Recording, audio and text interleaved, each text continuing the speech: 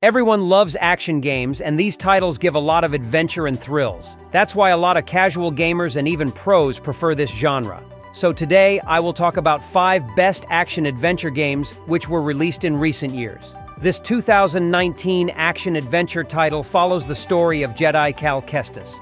I, as a newcomer to this franchise, was a little skeptical about this game. But after playing this game, I can guarantee that even if you are not familiar with this franchise, still do try this game. It's one of those games whose replay value is very high, mostly because of its non-linear exploration and progression system.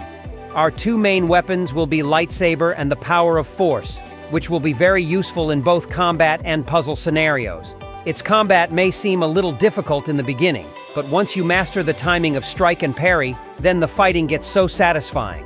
In its campaign, you will visit different planets with huge open-ended areas. Accessing these areas can be a little difficult because there is no objective mark or fast travel.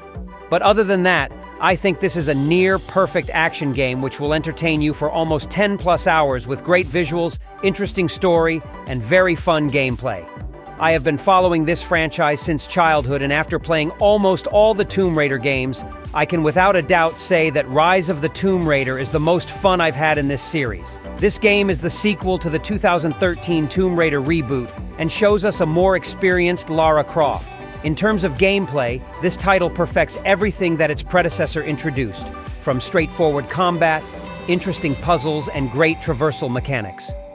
You will have many tools to explore its map, like ice axe, rope launcher, and wire spool. Combat and shooting in the game is very simple. You will have multiple weapons to defend yourself, and to clear your objective, you can sometimes avoid these gunfights by a more stealthier approach.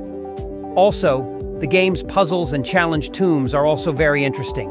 All these sections are environmentally very interactive, and my only negative would be that there should have been more of these sections throughout the campaign. After the disaster of Square Enix Avengers, people didn't have much expectations from this game. But as it turns out, Guardians of the Galaxy is actually a very fun game, which keeps its focus on single player, unlike the Avengers. Even though the name of the game is on a team, we will still be able to play as only Peter Quill, aka Star-Lord. Game overall is very story-driven, so there's a lot of conversation choices which are genuinely amusing and entertaining. In combat, we will use Peter's dual pistols, and instead of switching on to other characters, we can directly ask them for help to attack someone with their special ability. Apart from this, we will also have some special moves and also elemental shots like freezing or electrifying your enemies. During the fights, we will explore some gorgeous alien worlds which provide a very linear path but are still very interesting because of the story and its visual variety. 2021's action-adventure title is one of the most beautiful-looking game I've ever played. Its Pixar-like art style and smooth animation make it very unique and distinct. In the story, we will explore this gorgeous world where we will have to clear these enemy-infested areas and help spirits along the way. The biggest aspect of the gameplay are these spirits called Rot, which you will collect throughout the world, and they will be useful in your many exploring sections in combat. And if we talk about the combat, it's very simple with light and heavy attacks where you can dodge and block with an energy shield. Its world gives you a lot of open-ended areas which will be fun to explore because of its great platforming mechanics and environmental puzzles. Overall, Kena is an amazing game, which keeps a perfect balance with great visuals in its action, puzzle solving, and exploration.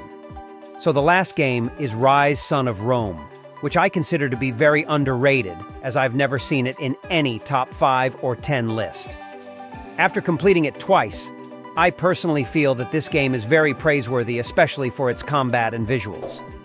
Now, its main gameplay element is the combat, which gives basic light and heavy attacks while letting you deflect and dodge. Now, my favorite part of this combat are the brutal executions, which can be performed after implementing enough damage on the enemy. To add some variety to it, the game also gives you a few upgrades, which increases your damage and lets you perform double and environment executions. In many sections of the game, you will face a large number of enemies with your army, and these will require you to command them and decide where and how to attack. Other than this, the game doesn't have a lot of exploration elements. It's a very linear game where you will repeat the same pattern of killing enemies and moving on to the next location to do the same.